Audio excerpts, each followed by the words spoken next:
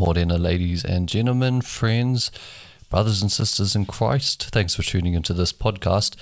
It's January the 25th today, and today we are finishing the book of Genesis. Today we'll begin in the book of Exodus, the second book of the Bible. Good job if you've been following along. Our readings for today will be from Genesis chapter 50 as well as Exodus chapters 1 and 2. So I look forward to starting a new book today. We'll also be reading from Matthew chapter 16 and 17, Psalm chapter 21, and Proverbs chapter 5. So let's get straight on into it. But before we open our Bibles, we always pray. Lord God, please bless your word both to me and to those who are following along. In Jesus' name, amen. So starting in Genesis chapter 50, verse 1. Joseph threw himself on his father and wept over him and kissed him. Then Joseph told the physicians who served him to embalm his father's body. So Jacob was embalmed. The embalming process took the usual 40 days, and the Egyptians mourned his death for 70 days. When the period of mourning was over, Joseph approached Pharaoh's advisers and said, "Please do me this favor and speak to Pharaoh on my behalf. Tell him that my father made me swear an oath. He said to me, 'Listen, I'm about to die. Take my body back to the land of Canaan and bury me in the tomb I prepared for myself. So please allow me to go and bury my father. After his burial, I'll return without delay.' Pharaoh agreed to Joseph's request. 'Go and bury your father as he made you promise,' he said. So Joseph went up to bury his father. He was accompanied by all of Pharaoh's officials, all the senior members of Pharaoh's household, and all the senior officers of Egypt. Joseph also took his entire household and his brothers and their households, but they left their little children and flocks and herds in the land of Goshen. A great number of chariots and charioteers accompanied Joseph. When they arrived at the threshing floor of Atad near the Jordan River, they held a very great and solemn memorial service with a 7-day period of mourning for Joseph's father. The local residents, the Canaanites, watched them mourning at the threshing floor of Atad. Then they renamed that place, which is near the Jordan, Abel Mizraim, for they said, "This is a place of deep mourning for these Egyptians."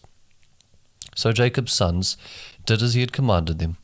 They carried his body to the land of Canaan and buried him in the cave in the field of Machpelah, near Mamre. This is the cave that Abraham had bought as a permanent burial site from Ephron the Hittite. After burying Jacob, Joseph returned to Egypt with his brothers and all who had accompanied him to his father's burial. But now that their father was dead, Joseph's brothers became fearful. "Now Joseph will show his anger and pay us back for all the wrong we did to him," they said. So they sent this message to Joseph. "Before your father died, he instructed us to say to you, 'Please forgive your brothers for the great wrong they did to you, for their sin in treating you so cruelly. So we, the servants of the God of your father, beg you to forgive our sin.' When Joseph received the message, he broke down and wept. Then his brothers came and threw themselves down before Joseph. 'Look, we are your slaves,' they said. But Joseph replied, 'Don't be afraid of me. Am I God that I can punish you? You intended to harm me, but God intended it all for good. He brought me to this position so I could save the lives of many people. No, don't be afraid. I'll continue to take care of you and your children.' So he reassured them by speaking kindly to them. So Joseph and his brothers and their families continued to live in Egypt. Joseph lived to the age of 110.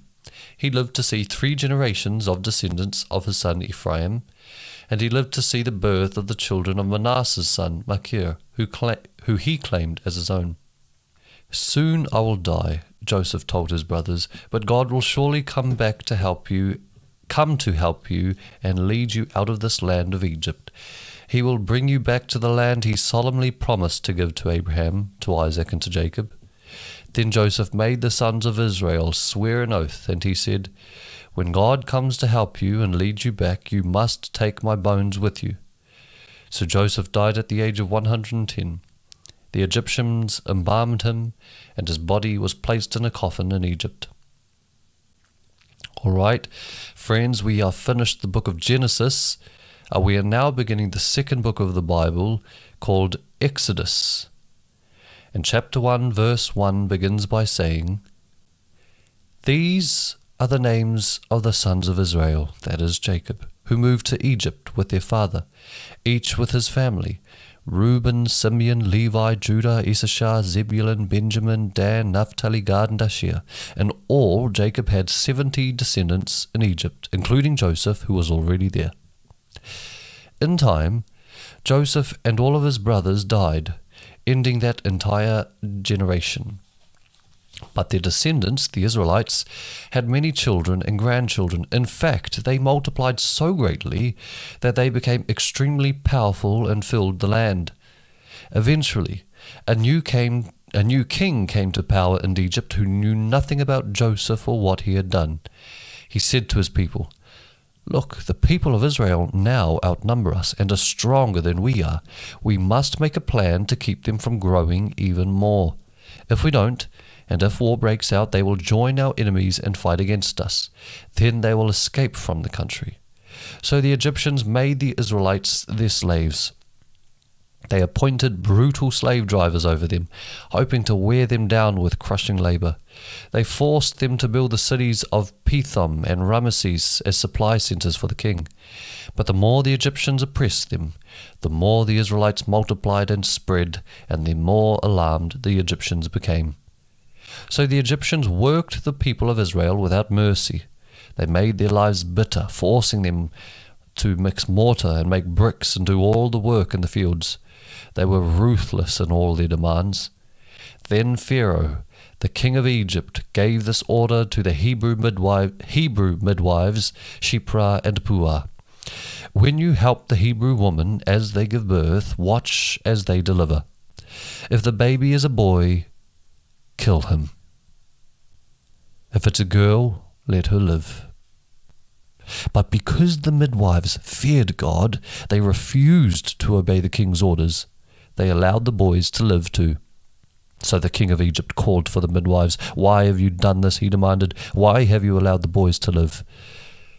"The Hebrew women are not like the Egyptian women," the midwives replied. "They are more vigorous and have their babies so quickly that we cannot get there in time." So God was good to the midwives, and the Israelites continued to multiply, growing more and more powerful. And because the midwives feared God, he gave them families of their own. Then Pharaoh gave this order to all his people: "Throw every newborn Hebrew boy into the Nile River, but you may let the girls live." Chapter 2 begins by saying, "About this time, a man and woman from the tribe of Levi got married. The woman became pregnant and gave birth to a son. She saw that he was a special baby and kept him hidden for 3 months. But when she could no longer hide him, she got a basket made of papyrus leaves and waterproofed it with tar and pitch. She put the baby in the basket and laid it among the reeds along the bank of the Nile River. The baby's sister then stood at a distance, watching to see what would happen. Soon, Pharaoh's daughter came down to bathe in the river, and her attendants walked along the river bank. When the princess saw the basket among the reeds, she sent her maid to go get it for her. When the princess opened it, she saw the baby. The little boy was crying, and she felt sorry for him. "This must be one of the Hebrew children," she said. Then the baby's sister approached the princess. "Should I go and find one of the Hebrew women to nurse the baby for you?" she asked. "Yes, do," the princess replied. So the girl went and called the baby's mother. "Take this baby and nurse him for me," the princess told the baby's mother. "I will pay you for your help." So the woman took her baby home and nursed him. Later, when the boy was older, his mother brought him back to Pharaoh's daughter, who adopted him as her own son. The princess named him Moses, for she explained, "I lifted him out of the water."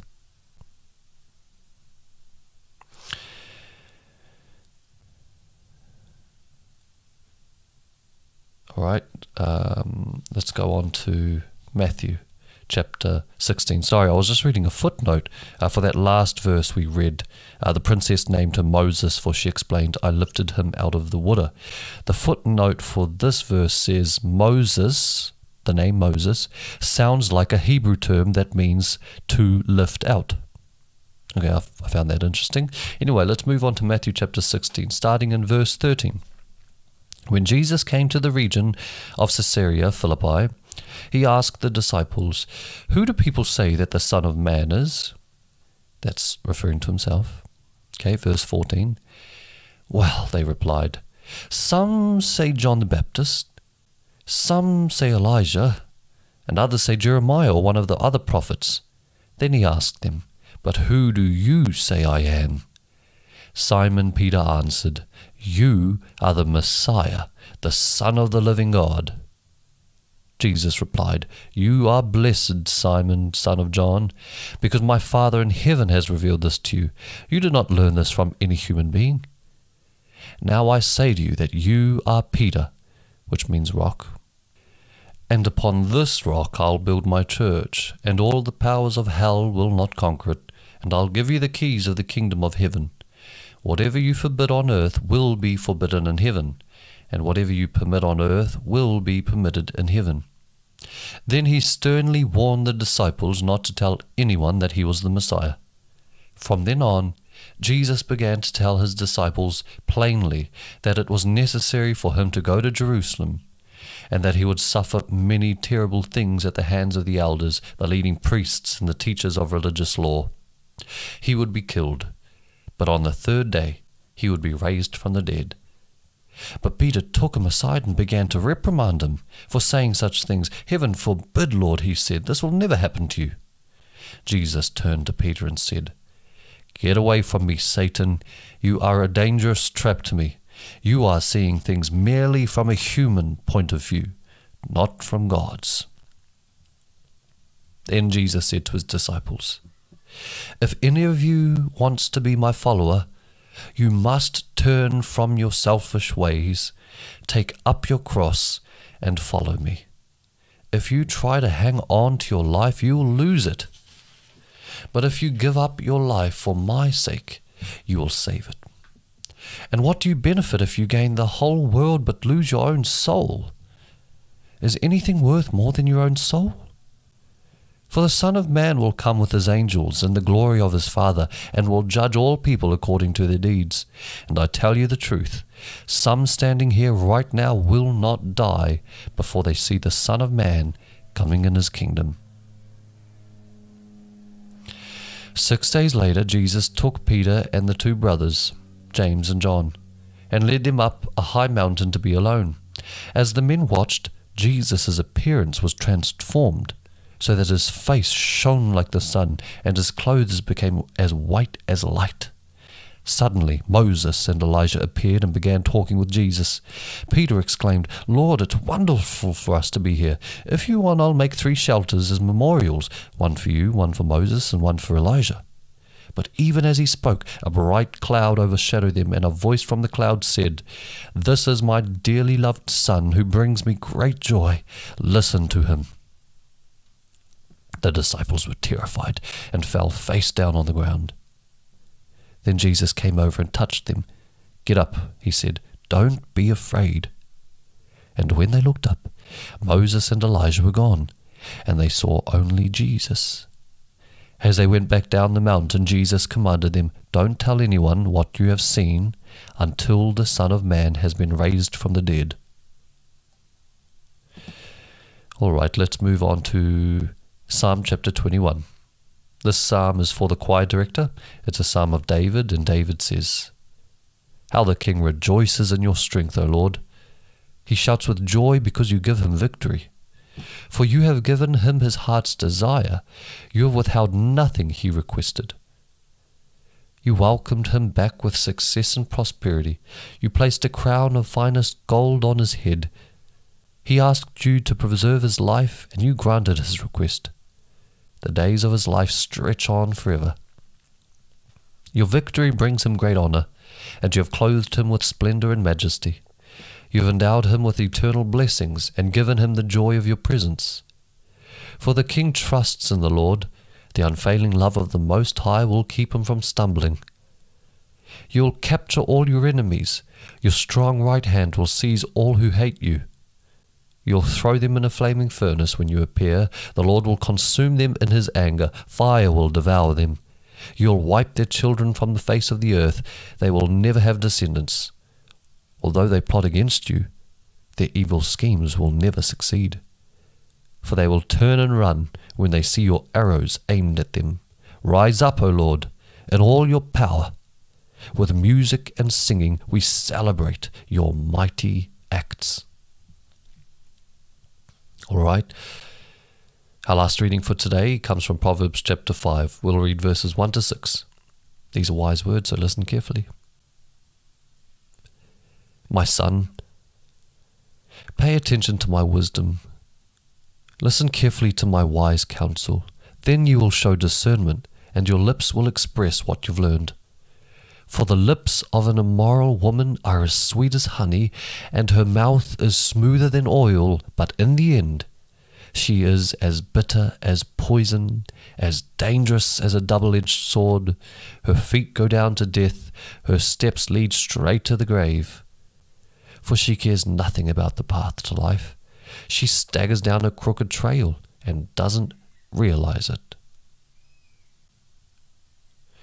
All right. Those are our readings for today. It feels good to have finished the book. Let's continue reading Exodus tomorrow, January the 26th. Do tune in tomorrow, as well as subscribe to my YouTube channel. You can contact or follow me on my social media accounts. I'll link those below. Have a great day if you're listening to this in the morning, or have a peaceful night's sleep if you're listening to this in the evening. And as usual, we always pray. Come soon, Lord Jesus. Amen.